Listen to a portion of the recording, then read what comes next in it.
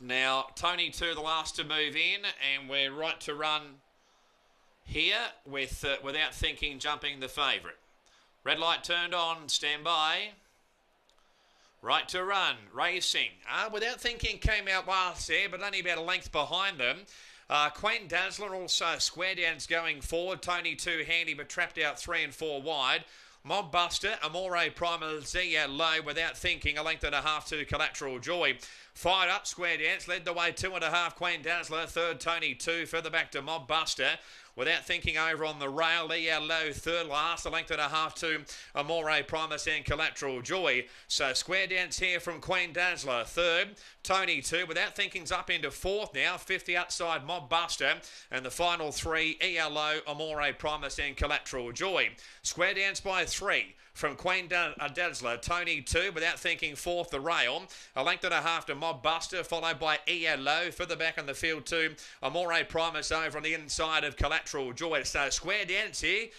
Kate Cowan trying to pinch it, led by 5. Second, Queen Dazzler, up into third now without thinking.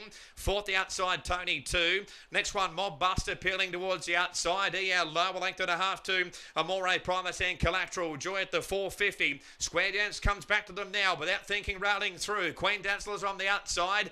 ELO sneaking runs and down the outside as Mob Buster, but without thinking it's taken over.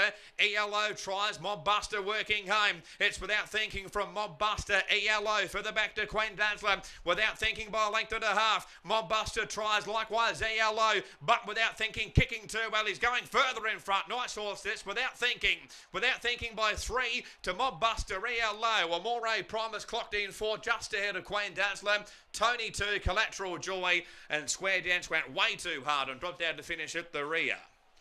It's a nice type, this one, don't worry about that. Without thinking, number 2, the winner, Michael Hellier. For John Simons and Sheila Laxam, they've got a good one here by the great So You Think. 3 wins in a row, an incredible maiden victory here back in February when he came from an impossible position at one point to get up and win.